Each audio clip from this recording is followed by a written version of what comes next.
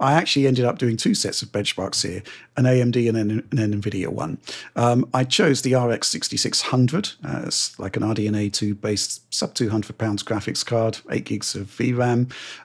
It's kind of beloved by many because it's been cheap for so long. And it will play all of the games that are out there now. Yeah, obviously, there'll be compromises on resolution and such like, and ray tracing performance isn't great, but it is what it is. There's a lot of people that have bought that GPU that love it. I also included an NVIDIA GPU, perhaps not quite so beloved, and certainly not as cheap as the RX 6600. That's the RTX 3050. I did try the 3060 actually just on Cyberpunk. It's way ahead of Panther Lake, but 3050, interesting results. Let's go back. Cyberpunk, native resolution 1080p, ultra settings, but with RT reflections and sun shadows added because we can. And very, very interesting results here. The 6600 is basically neck and neck with Panther Lake. RTX 3050, it's faster, but 14% faster, which isn't exactly a game-changing enhancement there. And again, that's really, really impressive, I'd say. You basically Cyberpunk with ray tracing, playable frame rates, and comparable to entry-level discrete graphics. I'd say that's a big, big win. Add in your upscaling, and you're actually in very good frame rate territory. And actually, let's do that right now, where we've done FSR3 performance for the 6600 and the DLSS CNN model performance mode, RTX 3050 there. All of these are running with a 960 by 540 internal resolution, upscaled to 1080p. This time, the 6600 does stretch its legs. It's 19% faster, 27% faster for DLSS on the 3050 there. Yeah, really, really cool stuff, I'd say. I mean, you are sort of within the ballpark, so to speak, but it does look as though the upscaling cost is probably heavier than the discrete graphics there. Let's talk about Doom.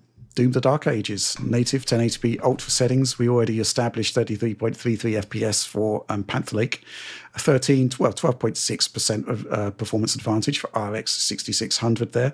Interestingly, though, the 3050 is slower than the 6600, which I didn't see coming, but there it is. It's 9.5% faster than Panther Lake. But Oliver, still kind of in the ballpark here, and that's pretty exciting stuff, I'd say. Yeah, on this title with relatively light ray tracing demands, I'm sure even relative to Cyberpunk could have to imagine here. But this is actually running really, really well. And this is a title that I'm used to seeing on handhelds in that like ultra portable, stripped back handheld configuration that's not so flattering. That wouldn't be necessary here, although I'm not sure exactly what visual settings improvements you get going up to ultra here versus high, Alex. I'm not sure if they resolved that, but previously it was kind of a placebo difference at best, if not actually making a difference at all at worst. I'm not exactly sure. For the RT reflections, you get higher reflections. Okay. That's the main big difference, as well as the LOD is higher. Right? Okay, so small differences. In the game world. That's about it. Smaller differences. Yeah, but I think it sets the stage for actually very, very impressive results using just super resolution alone, and maybe dropping back to your optimized settings, Alex. Right.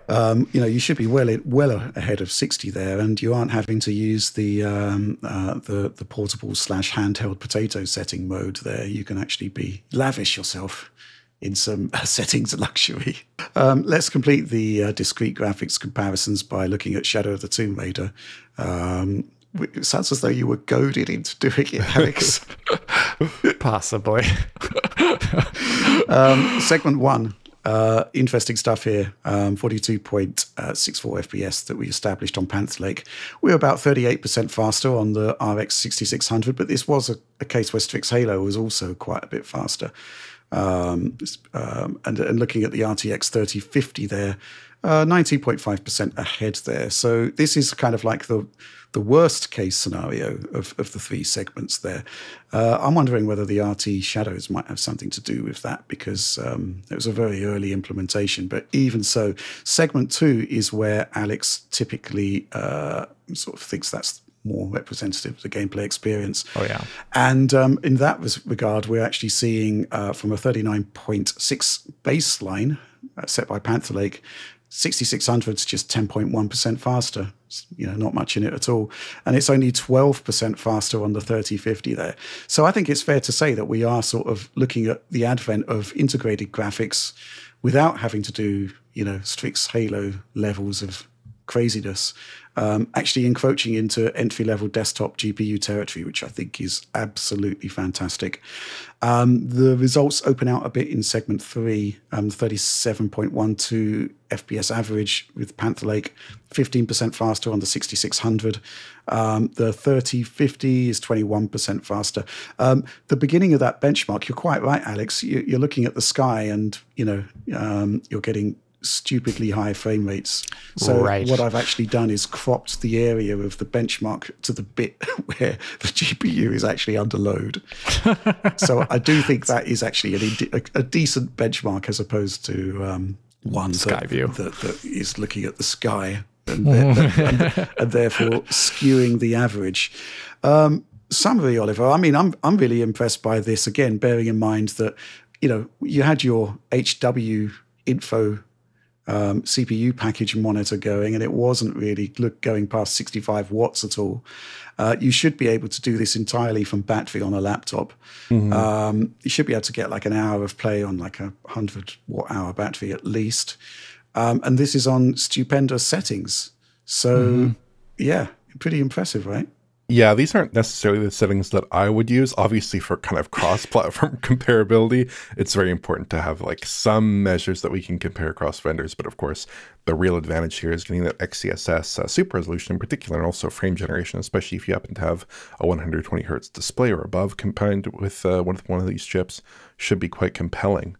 But getting roughly RTX 3050 performance is quite impressive. Obviously, Intel's own guidance suggests an RTX 4050, but of course that's the mobile part as implemented in shipping systems at relatively low wattages. So this, I mean, compared to a low-end discrete GPU from 5 years ago, I mean, that's not great in a lot of contexts, but certainly for a thin and light laptop, that's very good. For a handheld, I mean, that's stupendous. That's much better than the performance level that we're getting out of almost anything else, except for a comically under-wattage Strix Halo part, which is not going to be appropriate for many scenarios in terms of cost, but also the overall size of that package is like quite large for a mobile system, prohibitively large in many cases. But yeah, at 40 watts or below, in an ultra portable or a handheld, this could be really cool. Again, we did not see that behavior specifically, but it could be really good. As long as we're keeping the display target within reason, like I think 1080p is a good resolution for this part. And as long as we use upscaling, and as long as we have sufficient VRAM, but of course, given that this is going to be integrated into systems with, probably 24 or 32 gigabytes of LPDDR5 in many cases, LPDDR5X, that should be something that's a lot more achievable than we would see with an entry-level discrete GPU, which might only have 6 gigabytes of VRAM or 8 gigabytes of VRAM. In this sense, you could probably push a high-end configuration of this device beyond that allocation of VRAM significantly within Windows. Yeah. What's your summary there, Alex? Of everything we've seen so far, I think the most compelling aspect is the image quality you're getting at this performance. So as Oliver said, these are just benchmarks to give us cross-comparison data points. But in reality, when you load this up, you're going to throw on XeSS because there's no good reason to not when a low power device in this aspect. And honestly, I think you're going to want to turn on frame gen in there too, based on the performance we saw of it and the titles that are supporting XeSS frame gen.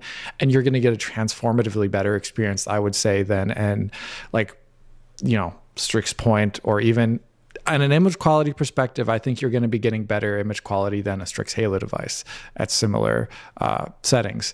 And you have a little bit more performance there, of course, on the Strix Halo part, but that is a whole other aspect here. One thing that is the big question mark over all this, we did not directly benchmark the CPU, but does the CPU hold up and feed that GPU as much as it should in all titles to get a good 60 FPS base frame rate? We don't know that I couldn't load up something like the Outer Worlds 2 in that time. I didn't think I would want to, but because that would be just a CPU bench. But how does this fare in a title like that, which I think is a bad title for CPU performance, right? Is this going to be something good, or are you just going to not want to play on this device? Kind of like you wouldn't want to play on a handheld device for a lot of the other vendors in such a game. So those are things we still have to ask, and that'll be answered hopefully around review time when we have one of these devices in front of us and we can say, okay, GPU is like this. We already kind of know that, but CPU, what is that like?